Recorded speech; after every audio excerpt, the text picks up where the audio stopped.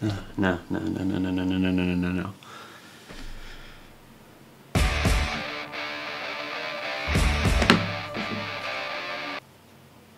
Hello? GDP? What the fuck? No, not today, not today.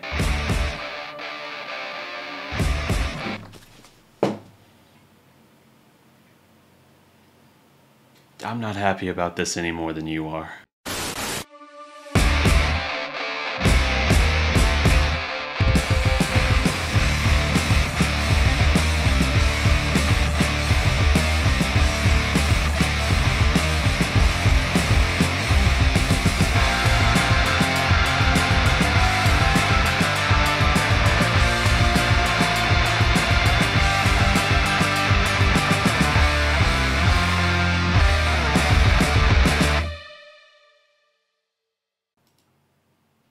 Okay, so, needless to say, things are not good right now with the Dallas Mavericks. Things are, in fact, very bad. Very, very, very bad. How bad? I came into this stretch of the week still cautioning that while I thought reinforcements, a funny word to use, a questionable word, one might suggest, to use. While I thought their return would provide a bit of a emotional lift, it's surprisingly added nothing. Now, here's the thing.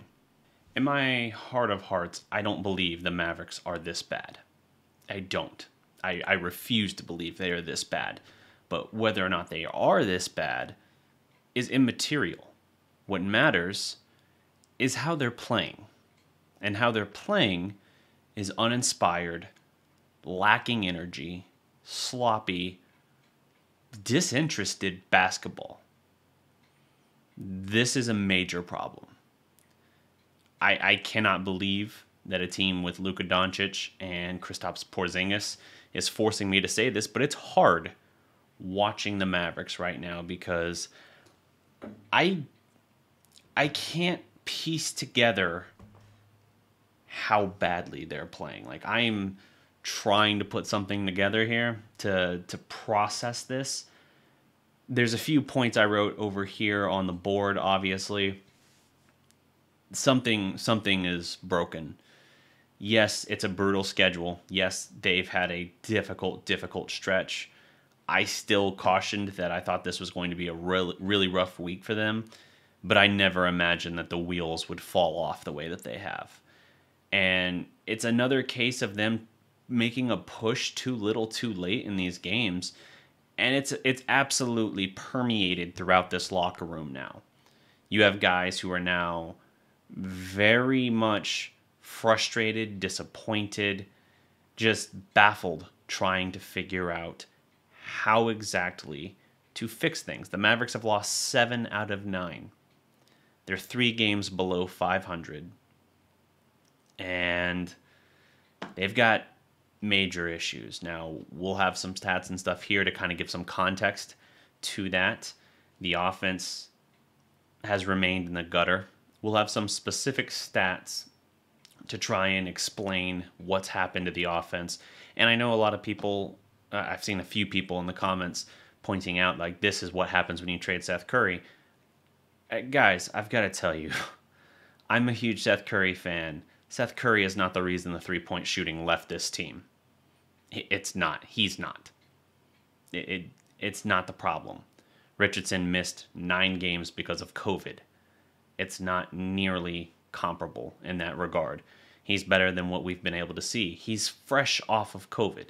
You have to understand it's going to take time to ramp up and get back into any kind of swing or flow that he needs. Man, my camera is just tripping balls on this focusing in and out thing. So, with that being the case, we've got to address some other issues with this team. The belief was this team was going to become a defensive-minded squad. And I applauded the offseason moves they made, the draft picks that they got, and I thought, you know what? This makes sense. You surround Luka with guys who can defend and who can shoot, and you got it. Right now, neither of those things are happening. At least as a team, the team defense is in the tank. I know Utah's really good. They've won 11 straight now. They are very good. And I said going into the first matchup with Utah that there's a reason they're one of the teams that has separated themselves from the pack. But man, oh man, this is brutal. Like Porzingis coming off the knee, he suddenly looks very unsure of himself. He looks very lacking in confidence. He's getting pushed around. He seems like he's a bit afraid of contact, and he's just laying a house. He's Habitat for Humanity out there on the perimeter, laying down bricks. Like, he can't buy a bucket right now. And this is a problem. His first half was 3 points, 3 rebounds, 0 blocks, and 3 fouls in 14 minutes of action. That's your Robin to Luka's Batman. That is substantial in terms of problems for this team. I'm not laying it all on KP, but it's a big part. The defense, even with these guys coming back, and by the way, when Maxey gets back, it's not going to fix this. Whenever Maxey comes back, it's not going to fix this. He's not going to magically wave a wand and fix this defense or this team. He'll help, but he won't fix this. So what Dallas has to do is figure out how to find that competitive spirit in itself and pull itself out of off the mat, you know, because they got to play again tonight, and they got Phoenix. It's not easy. Not easy at all. And the quick turnaround, they got back into Dallas at 3 a.m. It's 10:20 in the morning as I record this. They got back to Dallas 7 hours ago, and they play tonight. They're not going to be fully rested. They're not going to be fresh. The only thing they have, at this point, if you're playing for your pride, fine. That's about the only fire you got right now, is just to try and prove you're not as bad as you've looked the last couple games, as you've looked the last stretch of basketball. And like I said, it's permeating throughout the locker room, because even guys who are, you know, integral to this team, the leaders of this team, are kind of questioning its heart right now. And this is very problematic if you're trying to actually build towards something or compete. Luka in 32 minutes last night had 25 points, 6 rebounds, 7 assists, 8 of 17 shooting, 2 of 6 from 3, 7 of 10 at the line, and a steal. Porzingis, 25 minutes, 11 points, 9 rebounds, 4 of 14 from the field, 1 of 5 from 3, 2 of 3 at the line. Porzingis got to the line a lot more often last year. He's stepped back in that regard, and I think that's another thing I hinted at earlier, with him looking like he's getting bullied a little bit, like he's afraid of the physicality. I don't know. I mean, his injury was from contact, and so maybe he's thinking about contact a little bit. That's concerning if that's the case. Other standouts, or rather not standouts here, Josh Richardson lays an egg. 6 points, 2 rebounds, 2 assists, 3 of 8 from the field, 0 of 3 from 3. That's not great. Plus minus isn't end all be all. I don't think there was a single Maverick. You know, Dwight Powell was a +1. You had Green and like the scrubs who were like +3, +4. But yeah, it was bad. It was bad because you had Bogdanovic going for 32 points in 32 minutes. The fact that they have him and Ingles on Utah is almost just unfair. Ingles, he torched us the previous game, but he was 10 points, 4 and 4 in 28 minutes last night. Gobert, another 17 and 12, very casual, kind of getting whatever he wanted in that regard against Dallas. And Clarkson off the bench, 18 and 6. Like, they continued to pretty much get what they wanted. Dallas had no fight in this game. Dallas was down in this game. And the first quarter was the most almost unwatchable experience of Mavericks basketball I've seen in I don't even know how long. Let me see here. I want to find the exact call out.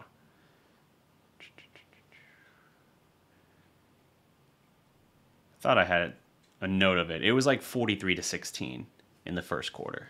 I mean, or maybe that was the start of the second quarter, but it was brutal. This team had nothing. It was embarrassing watching this team. And I hate saying that. I absolutely hate saying that. But, them's the facts. They didn't look like they wanted to be there for most of the game, like they weren't ready to compete. And now we do have to start raising a question of, and I've pushed back against this narrative for a long time. I still think he's a good coach, not a great coach, but I think he's a good coach. But I think you have to start entertaining the question of, is Rick Carlisle losing this team? I think there's a stance every year, it seems like lately, the last few years, where we have to kind of question that, where the team looks really, really bad for a stretch or just is getting embarrassed and they have to have a players-only meeting. They have to really lay into the guys to try and figure out what exactly is going wrong. What is the cause of what's happening? And they usually do respond. But with the change in identity this year that the Mavericks tried to do in the offseason, the problem there was that you were trying to basically say, all right, we haven't been in years a good defensive team. We're going to try and build ourselves back into that model, which we were in the past under Carlisle. We're going to try and rebuild that type of team. And if it sacrifices some on the offensive end, it's fine. The trade-off will be worthwhile. Well, here's the thing. The offense went in the absolute toilet, and the defense hasn't come around.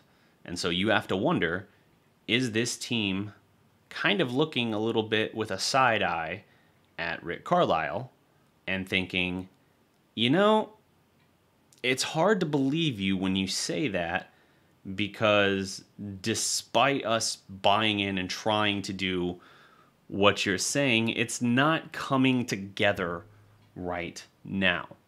The defense is nowhere near where it needs to be, and the offense has fallen the hell off the side of a cliff. And there are specific stats you can point to on that here. This is from, let me find it. This is from Jake Kemp on Twitter. He throws out a bunch of breakdowns here regarding the offense specifically. So he's comparing last year's offense to this year's offense. He says, this is all offensive stuff, and most of it matches the eye test. Basic first, passes per game. 2019 to 20 season, they were 17th. This year, they are 26th. So significantly fewer passes per game. Interesting. Ball's moving less. Everything else is less movement as well, not just passes, but off-ball screens per game. They were 7th last year. They are 13th this year. Let's see. And yet it seems like they are still getting a pretty decent amount of good looks. This is also true. Per Spectrum's shot quality metric, in 2019-20, they were 13th in quality shots per game. This year they are 15th, so a little bit of a dip there. To support this further, he says creating open catch-and-shoot opportunities are the goal. And the percent of Mavs catch-and-shoot jumpers considered unguarded. In 2019-20, it was 16th. This year it's actually gone up. It's 13th. That means they are generating even more good looks, unguarded, wide open looks this year than they were last year.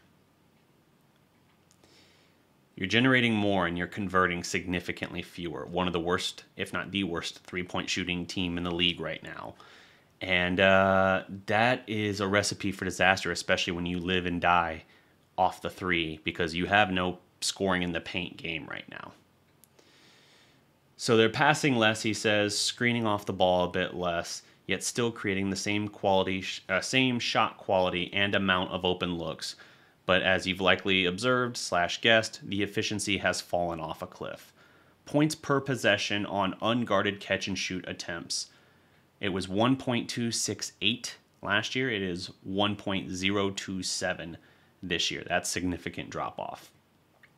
He says, not trying to be a make or miss league kind of guy, but this is, he's like, This is a gross watch right now. But you traded your best shooter to improve on D. A few of your other good shooters have been out and now have to work back in or are still out with no practice and limited shoot-arounds, blah, blah. That's literally what his tweet says, blah, blah. I'm not saying I'm upset, that I'm not upset about it. Just trying to give some context rather than screaming, fire Rick, Luka's leaving, wave KP, Cuban sell the team, etc. Oh, and last thing, KP, there's no doubt he's struggling to find his form. And for sure, we have to say that too often, and that's a concern. I fully agree on that. He's not very good right now, but only AD, Cat, and Christian Woods are averaging same or better points, rebounds, blocks, lines this year. 3 players. Obviously, he's been the least efficient. This is, I think, the last tweet in the thread. Obviously, he's been the least efficient of that group, but not by any crazy amount. That's because he's shooting it way better on 2-point field goals than he ever has. In my opinion, it's really only about hitting a few more open threes and playing with Maxey on defense. That's what he says on that. That's his kind of assessment. And I understand what he's saying. I also think there's a lot of validity to the fact that we are having to have this conversation. And it's only KP's second season with the Mavericks actually playing. But we are having to, it feels like way too often, talk about how he's not in a rhythm. We got to wait for him to get in a rhythm. When he does, when he's there, when he's locked in, the dude is a monster. He's the unicorn. And when he's not, he's a guy. He's a guy with a pulse. Playing with Maxey will help. I do believe that. I think Maxey is a very underrated defender, not just perimeter, but in general. And just like we talked about, it would help Willie Cauley-Stein. It'll help KP. But again, that's not going to fix everything.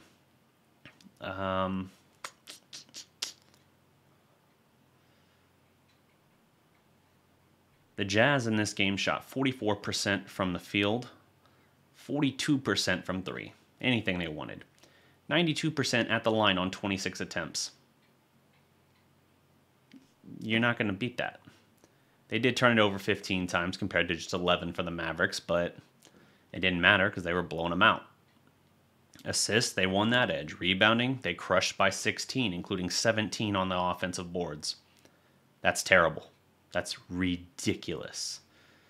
5 blocks to 4, 8 steals to 6. Same number of fouls, basically. This was just an ass-kicking, and it's a concerning one because it was the least engaged one that we've seen. Let's see here. Yeah, so my screenshot I was talking about earlier, the 44 or 43 to 16, that was with 9:57 in the second quarter. So Dallas was getting absolutely thumped in this game, and it was brutal to watch. My big concern, my big takeaway here was post-game. And I'm going to try and include that clip here. Luka Doncic post-game is very visibly not in his typical character here in terms of his leadership kind of role in this team. Usually I think he plays things a little close to the vest, and here I felt like he let some things not slip.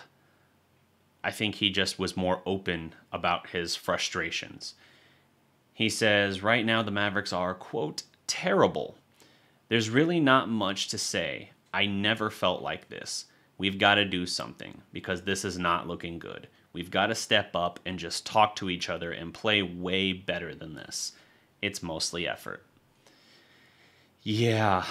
He goes on to say, like, I know we will, and that's all that matters, but it's that first snippet that I think people are really running with here. And, you know, it's hard not to. It's hard not to look at that and say there's major things that have to be fixed. To give some context as well, though, to the opponent and why it was like running into a buzzsaw these past 2 games. As I said, the Jazz have the longest winning streak in the NBA right now at 11 games. 9 straight games with 15-plus threes. That is the second longest streak in NBA history. And they made 265 three-pointers in the month of January, which is also second most in a calendar month in NBA history. The Jazz are just firing on all cylinders right now, and they don't even need to beat most teams right now, Donovan Mitchell. That's how good they are. They are a complete team anchored with a rim protector and an elite perennial defensive player of the year caliber player. And they are surrounded by great shooters and defenders. And they have a great coach. So I don't know what to say on that front, man. It's a very tall measuring stick to have to measure up to in your lowest moment. But if this is rock bottom for the Mavericks and they can climb up, okay, it's still the first third of the season. You've got time. If it's not rock bottom, if this is going to keep getting worse or just be more of this just stretched out longer, then you do have to start having major considerations about this, because as staunch a defender as I've been about this team and their potential and what I still think they can do, the fact that I still think they can beat most any team, most any opponent, that I still think they have one of the better coaches in the league. It's different when you feel like the locker room is quitting. When you feel like the locker room is quitting on your coach, on its season, you have no choice. You can't salvage that. Rick's been here 13 years. He's the best coach, hands down, in Mavericks history. You know, as much as people want to give credit to like Don Nelson, it's Carlisle. Not just because he has the one ring, but Carlisle's a very good coach, and something's not working here. Maybe it's how long he's been here and his message falling a little bit on deaf ears. I know some people say like, "Hey man, he hasn't won a playoff series since he won the championship." Yeah, and the Mavericks have snuck into the playoffs a few times, but I don't think they've ever been seeded higher than 5th. I think they had one season, which was the blown up Rondo season, where they were the 5 seed. Every other year, they were, or maybe they were 6th. I don't remember exactly. But like every other year, if they've gotten in the playoffs, they've been 7 or 8. You're not going to be favored in those matchups. And yeah, he's got Luka, and that's a great weapon to have, but you got to have something with roster construction as well. And I know the Mavericks have their kind of holy trinity of decision makers between Cuban, Donnie Nelson, and Carlisle, and that all of them get pretty fair and even input. It's not like Carlisle's being just handed these players. Obviously, Dallas has to acquire them, whether it be through a signing or through a trade, but Carlisle has a major say in it. He talked about when they acquired Josh Richardson, how he thought 4 years, which means it could only have been 2 years, but he thought 4 years from afar watching Richardson, he would be a perfect pair next to Luka Doncic. And before things got completely undercut by COVID, I think that held true. I think it did. We were talking about Richardson being a potential, long-term extension guy here as your number 3. And I didn't have any complaints with that. I thought that was a great consideration, a great signing that you could do. But here we are. We have to have some tough discussions now. And if things fall off, at the very least, Richardson's in a contract year. He's not earning any big money right now. He had a down year with Philadelphia. And if he has a down year playing next to Luka Doncic and with Porzingis, even if Porzingis also has a down year after last year, which got hot in the second half of the season, then at that point you do have to have major consideration. Something else to consider on the people talking about like, oh, you have to move on from Porzingis. I'm going to have to fix this stupid focus thing. It is all kinds of out of whack. On the people talking about trading Porzingis, if his value is depleted this much and his contract is what it is, why do you think he's tradable right now? Why do you think he has value? If you're getting scraps for him, that doesn't make sense. For him to recoup value, he's going to have to raise his level back at least close to what it was around January of last year or bubble KP, whatever. And if that's the case, if he's playing at that level, you're not trading him anyway. You want him. So I don't know. For some people who saw KP shine in the bubble, but then he had the setback with the knee, and they were screaming, hey, trade KP now. I thought that was ridiculous, and I still think it would have been ridiculous. Now you can say, hey, hindsight proved they might have been right, but I don't think that's from a basis of knowledge. I think that's just them saying, like, making a blind bet, basically, and saying, hey, I would do this. And when they add to that their argument of, I would take back less for him than I acquired. I would take a secondary role player for him, or a 1 first-round pick if I even got that, or something to that effect. When you're talking about taking like 80 cents on the dollar back for what he is and what you could get for him otherwise, that's where I'm like, okay, now you're just being dumb. I'd rather bank on his health and have him than pay out now and take in less for him. If I'm paying out now, it's because I'm somehow getting more for him than I normally would. So there's a whole discussion there, but I think the basis to focus on is just that KP looks lost right now. I do have confidence he will find himself at some point. The question, though, is going to be, can he get there and stay there? Be it his confidence, be it his health, whatever. This offense is not the same as last year. The ball moves less. The team in its motion moves less. And right now, it just feels like it's Luka versus the world, because not a whole lot else is working. KP's lost. Richardson and them coming back from COVID. They haven't recovered yet. They're not in condition yet to play at the level they need to. And Tim Hardaway Jr. is just a guy out there. He can do something for you sometimes. And when in certain games, he can give you a big game when you really need it. But there's a lot of pieces on this team that I think are decent pieces. And maybe all assembled together, they do form like a bit of a Voltron type scenario. But there's a lot of guys here that aren't parts I'm sold on long term. And again, part of that just comes from, being in the moment and feeling what we feel in the moment. Seeing what we see and how this team looks now. But I know how good this team can be this year. We saw right before the wheels fell off because of health and safety protocols, that overtime win in Denver. That was a great game. That was a great win. They've had great moments this year. It's just about finding consistency. And, as much as we want to say, as much as we want to point to things like COVID or the tough schedule or KP not being healthy at the start of the year, you can't just brush it off and say it's all going to come together. We don't know. And how they're playing right now, the problems are certainly bigger than just those things.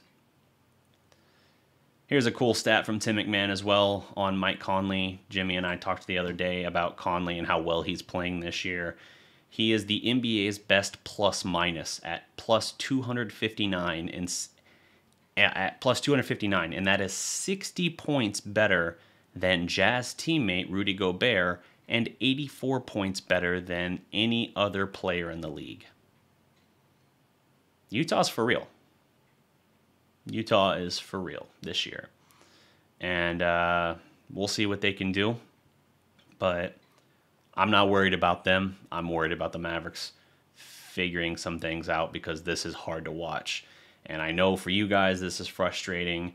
And, come to the channel, jump in the comments, vent your rage. We'll weather this storm and we'll see where it goes. I still have hope that this team can pull this up out of the gutter and build towards something positive for this year. If not, I still think they are a playoff team this year. I think they recover to that degree, but any notion of them being in the top 4, 5 even, that looks hard to see right now. I could see them still making the playoffs, but can you do anything once you get there? How are you playing once you get there? How does the defense look? If the defense isn't better, but the offense is still a step down from last year, why do we think it's going to be better? There's a lot to figure out, and unfortunately, all we can do is wait. We have to see how the team responds. They're better than they're playing. We have to see how Carlisle responds. We have to see how the organization responds. Are they going to pull the trigger now on a big trade? I think Cuban and Donnie Nelson should make a major consideration of doing just that if things don't pull out of this tailspin in the next couple of weeks.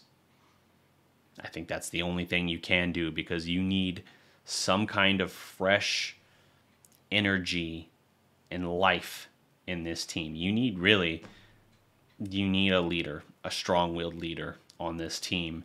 And if I can't get that right now, I would at least settle for a guy that fixes many of our problems. And again, feel free to speculate in the chat on who you think that would be. But I've already talked more about this game. I've already put more effort into this video, frankly, than the Mavericks put into the last two games. I'm not going to go any further than this for now. Hang tight. We'll have more content coming. Like the video. Why not? Like the video. Help the channel grow. Subscribe. Till next time, remember, every legend was once a prospect.